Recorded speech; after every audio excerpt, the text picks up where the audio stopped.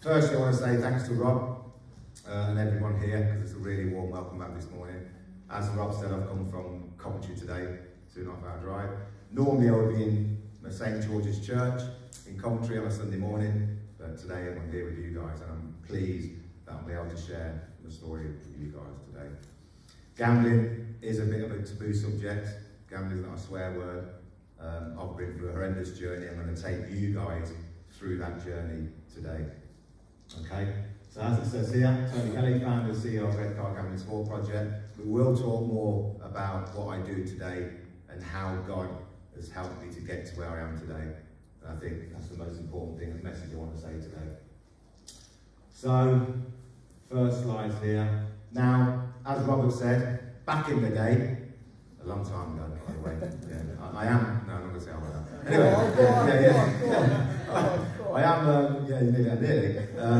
In the 90s, I had 8-9 years as a professional footballer. Any Cardiff fans? Yay!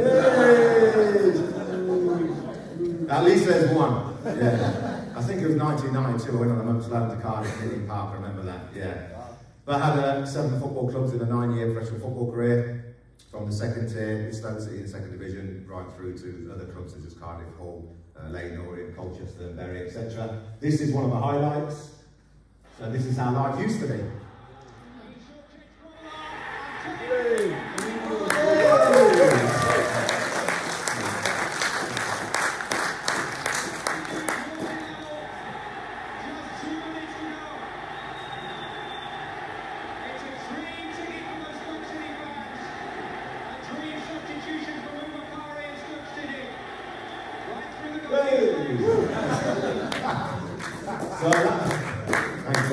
That's the highs of professional football.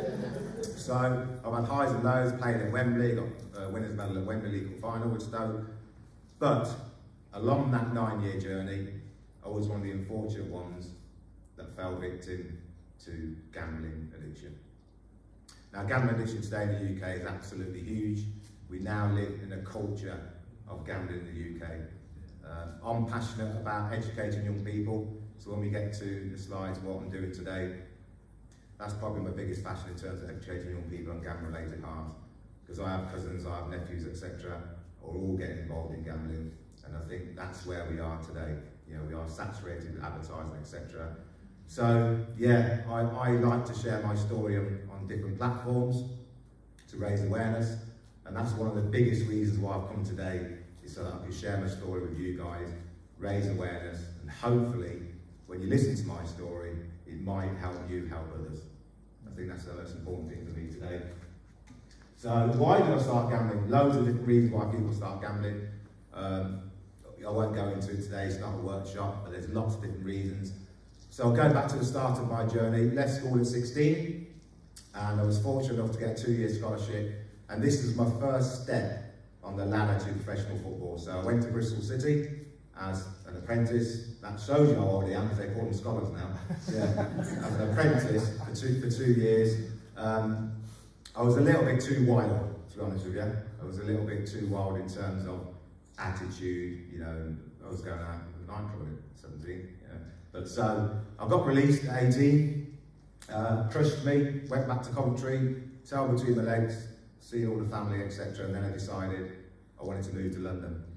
So I moved to London at 18 years old, having left Bristol City. And unfortunately, when I went to London, I signed for Dulwich Hamlet Football Club, which is a semi-professional football club.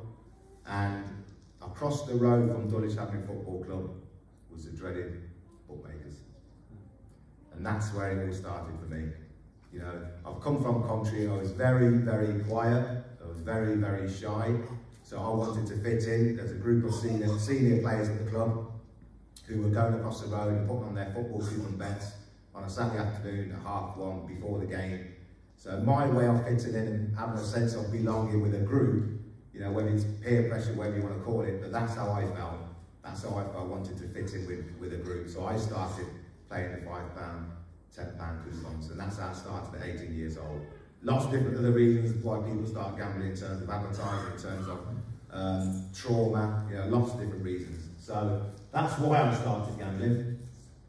But along that journey, I got to 21, Just before my 22nd birthday, I signed for Stoke City in the second division. So all of a sudden, I've gone from being a postman in North London to being a professional footballer. My whole life has changed. My whole life's basically turned upside down. But obviously, you know, in a good way in terms of the financial side of it. But that's when I heavily got into gambling, big time.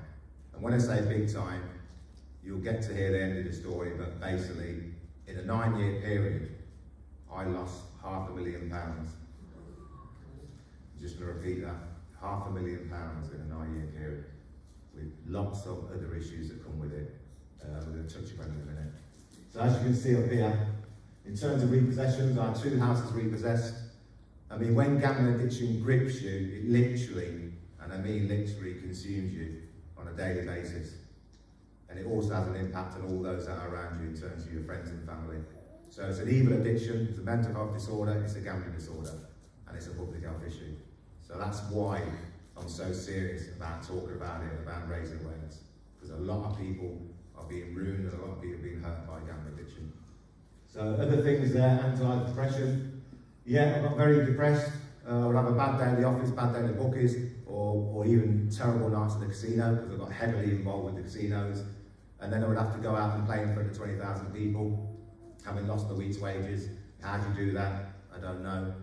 But that's why I moved from club to club, 7 clubs, because my form was sporadic, my mental health declined, couldn't sleep at night, bailiffs knocking on the door, hiding my car around the corner. I remember knowing that I hadn't made my car payments. And it's so clear, I hadn't made my car payments, so I know that my car's going to be repossessed. So I used to park it about 4 streets down the road. just thinking, oh, I hope they don't find it. But you know, they got their tactics, they found it all right. So all those kind of things we used to go through.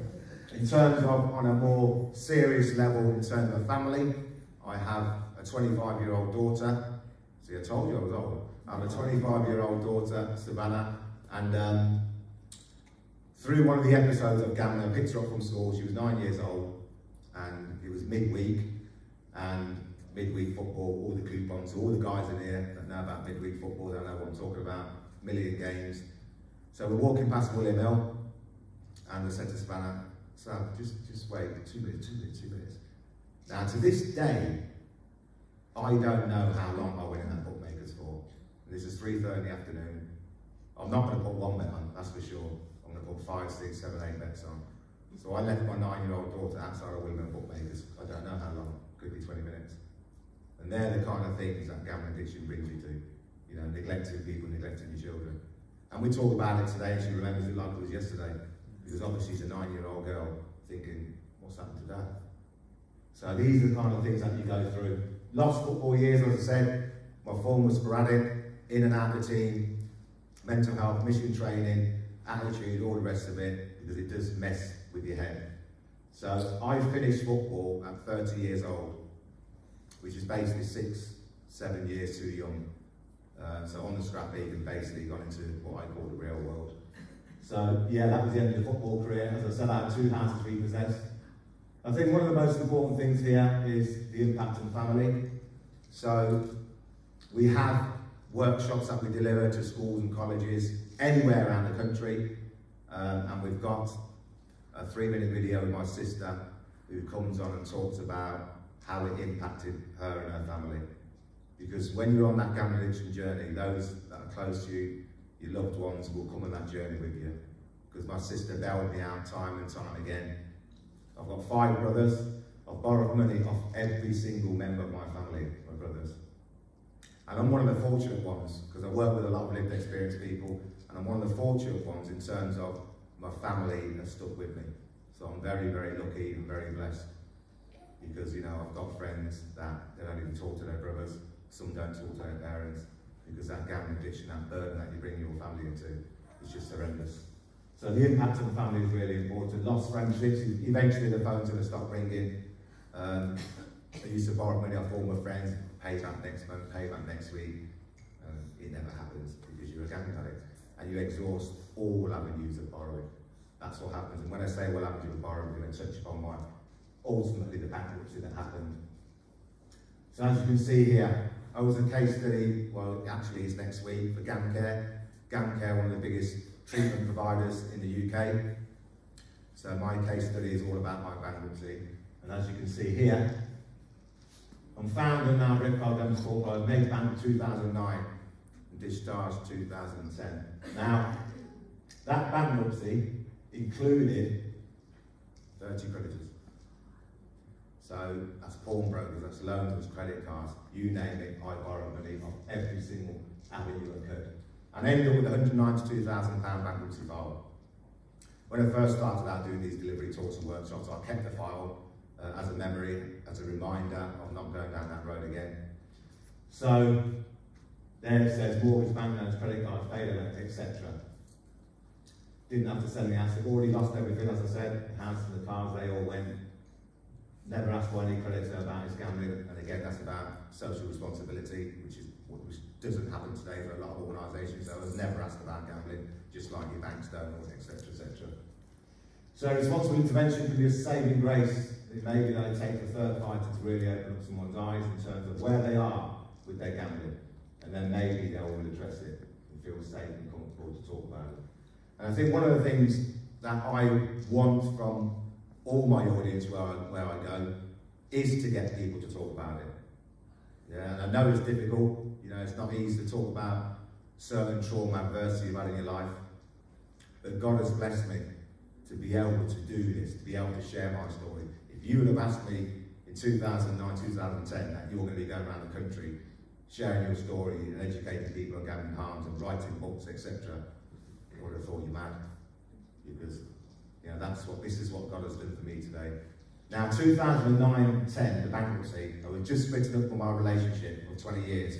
So the partner, Sandra, eventually went, and that was obviously due to the trust issues, the lies, the deceit. It could only go on for so long.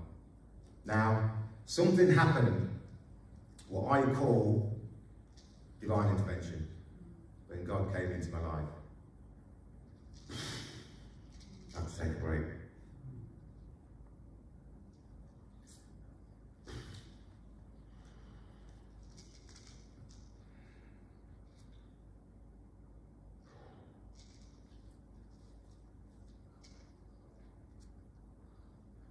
So I was working for Network Rail, and I was in a signal box on my own, working alone, etc. And I had a knock on the door. And I've been at Network Rail 10 years, since 2010, and I've never had a visit like this in my life. And he said to me, I'm the Network Rail chaplain.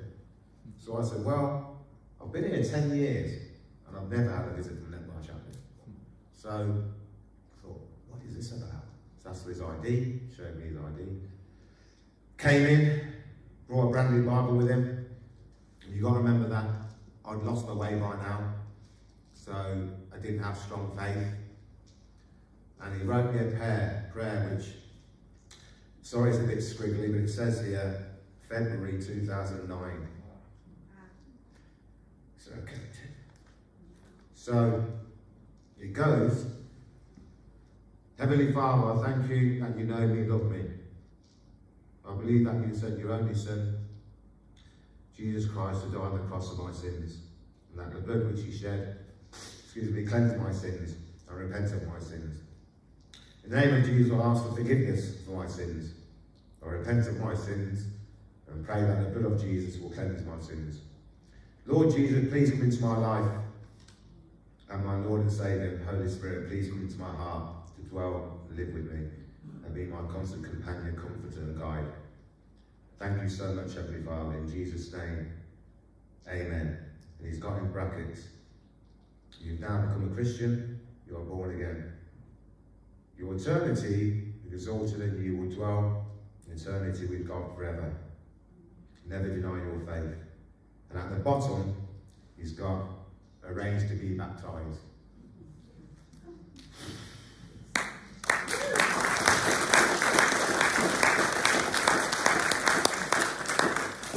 So as I moved on, after that, it wasn't a case that when I left that signal box, that my whole life changed. Because remember, I was going for a bankruptcy, the missus was leaving, My life was a mess. But what it gave me hope. That's what it gave me. When I left there, I started to read the Bible more, started to read more scriptures, started to get closer to God and build that relationship until the real moment came 3 years later, in 2013. I won't talk about that. That's 3 severity of gambling harms, which is incarceration, obviously gambling-related suicide and homelessness. So we know how bad it can get. I bet many people have been down this road, and unfortunately we have 650 gambling-related suicides in the UK every year, and that's going to grow. So the start of recovery I was just mentioning. So 2013, my sister said to me, she's a head teacher, and she said to me, there's a few snippets coming out in the press about freshman footballers gambling. And she said, why don't you write a book? And I looked at that and I thought, what? And she said, yeah, write a book, put your story to print. Didn't have a clue about how to write a book, obviously. So she said, just write a chapter from 9 years old, growing up in Coventry, going to Bristol City, start your football journey, going through the gambling addiction, etc. So I think I wrote 1 chapter, it might have been half, gave it to her, and then she said, yeah, you can do this. She's very religious as well as a Christian. Said, you can do this. And I spent the next 18 months with my trusted biro, no ghostwriting, none of that nonsense, my trusted biro and A4 paper. And I wrote for 18 months and I couldn't stop writing. And so 2013-14, Red Card was born. And with that, got published on Amazon, etc. I had an invite, as Rob said earlier, I had an invite to go on to BBC Breakfast. Now you can find that on YouTube. So the big thing about that for me, when I left that red sofa, is all the contacts that I had after that in terms of phone calls and emails. And that's when I realised I'm not alone. That's when I realised how big gambling addiction is. And so there's a question of what next. So obviously I talked to my sister and family, and I decided to set up Red Card Gambling Support Project, which is an organisation dedicated to promoting gambling awareness and education for everybody. So this is me, probably one of the first workshops at the school. So this is what we do around the country. We do lots of other things in terms of referrals, etc. But the main purpose of our work is to raise awareness and to educate people about what gambling actually looks like, what it feels like, how we can support them, and just really get to the bottom of the root of gambling addiction. So I go around schools and colleges and other organisations and agencies. There I am again in another school. So fast forward to 2021, I had an opportunity to write my second book. Now my second book is Red Card, I Bet You Can Win. So somebody's going to win this today. Somebody's going to win today. So the first book ended, but without the birth of Red Card, without the birth of books, without the birth of what I'm doing today. So everybody said, well, what happened at the end of your recovery? What happened for the next 7 or 8 years? And that's what this book is about. I bet you can win. Red Card, I bet you can win. Because in my mind, with God's help and God's support and God's guidance, He has managed for me to be able to win this particular bet. I've beat my demons. It's a story of, I suppose, triumph, inspiration, but more importantly, hope, and how God can touch people and how He's touched my life. And sometimes, I speak to family members and I say to them, I don't know how I went from being rude to being a CEO, to being a published author, to being a public speaker. I have no idea, but I do now. Because I know it's been done through God and through me.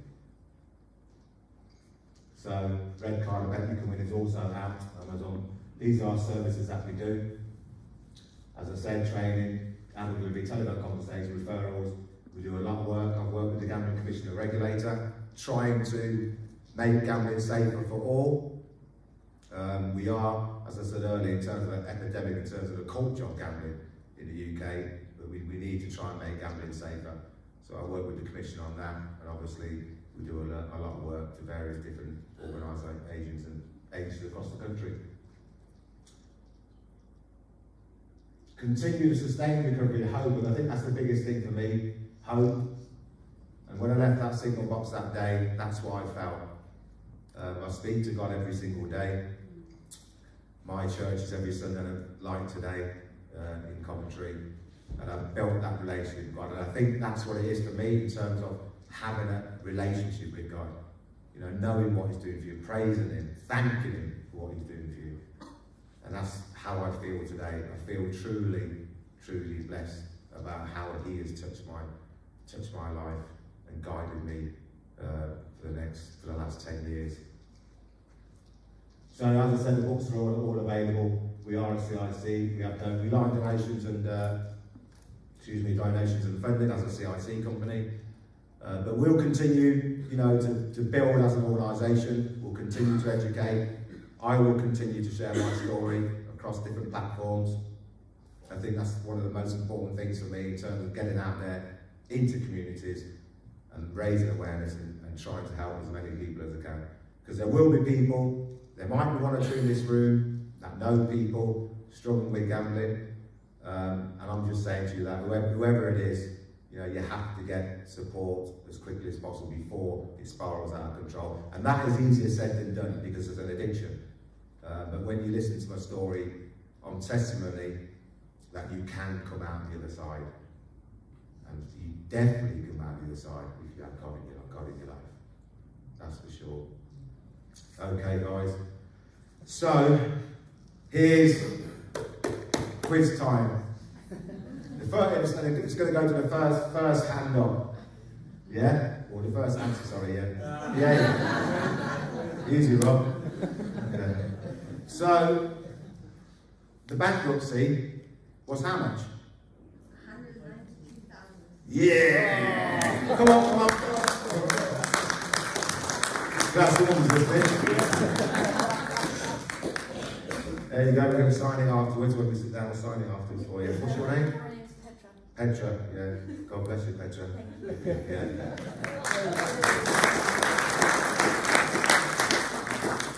Just want to finish off by saying thank you to Robert and his wife. Great to see you, Rob, and obviously the team here, Mr. Techman, everybody here, those making the tea, coffee. Really, really warm welcome today. Really, really enjoyed it. Hopefully I'll come back at some point as we grow and as my journey grows. But I just want to finish off by saying that I can't even put into real words how much the Lord has helped me in my life and will continue to help me in my life. So I just want to say thank you, Lord, praise the Lord. Let's have an amen from everybody. Amen. Amen. God bless, thank you.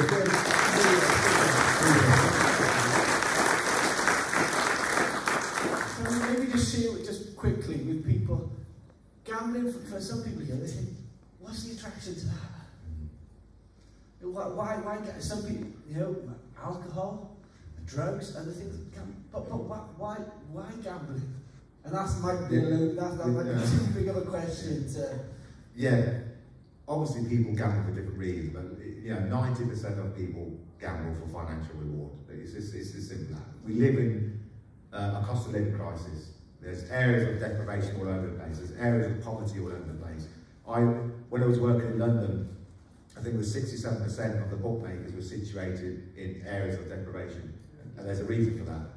Yeah, people want to get out of poverty, people want to enhance their lives. When you've got this bombardment advertising on your TV screens and social media and press and airwave and TV, it's inevitable some people are saying, well, I'm going to try this, I'm going to try this. Once you have your first win, then you become delusional. This is easy money, it's going to happen every week, and we know that doesn't happen.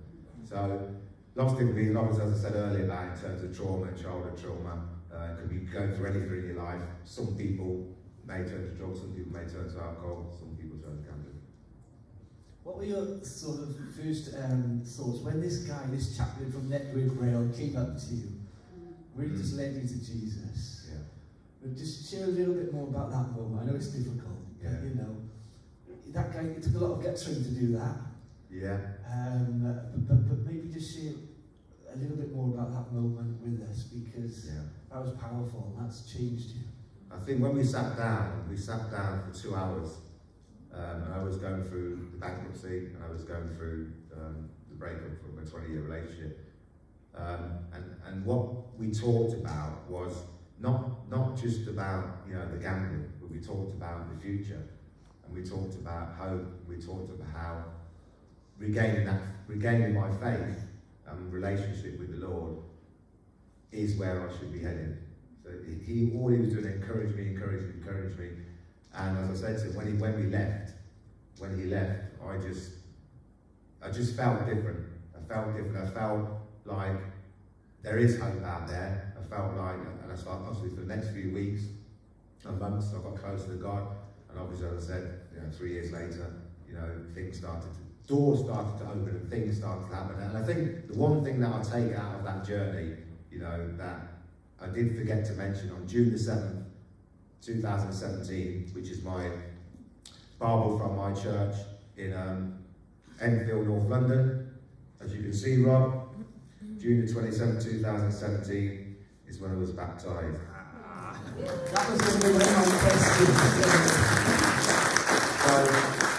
And I think when I got baptised, that brought me closer to God, and that's where I really felt the power of the Lord, basically. And one of the things with the work is that, those of you that might have a charity or a CRC, when you rely on funding, when you rely on support, and you're trying to get across the line, and you're trying to, develop, sometimes you get knockbacks, you get rejections, and one thing we learned about the Lord is about patience and believing in His time. And then it happened. Yeah. One last thing. People here today, they might have issues in their life, maybe gambling or people that they know, but maybe they're just struggling with something. Maybe other things, other addictions, but what would maybe be the one thing that you would tell them that they can do that would help them bring them out of that into light? What would be your one piece of advice, maybe just to move them on from where they are? If you could speak to Tony Kelly back in 2010, when he was going through, one piece of advice to you or to them, what would it be today? Well, firstly, I think you've got to stop doing that. It's also very easy, isn't it? Yeah, and not everyone's obviously got a religion or whatever or belief, but if you are a Christian, you have to believe. You really do have to believe, but it's got to come from the heart, and God will put it in your heart. So believe firstly, and I think that anybody can come out of any kind of trauma, any adversity they've gone in their life. There's thousands and millions of people that have been through stuff that have come out the other side. And I think my advice from where I know I was, in terms of living in a shared house with 4 people, 192,000 bankruptcy file, relationship gone, basically, rock bottom, to where I am today. It just shows that. And I haven't got, degrees and A-levels. So that's irrelevant. From the heart, from the heart and mind with belief, and belief from the Lord, anything is possible. And I'm testing to that. Good. Excellent.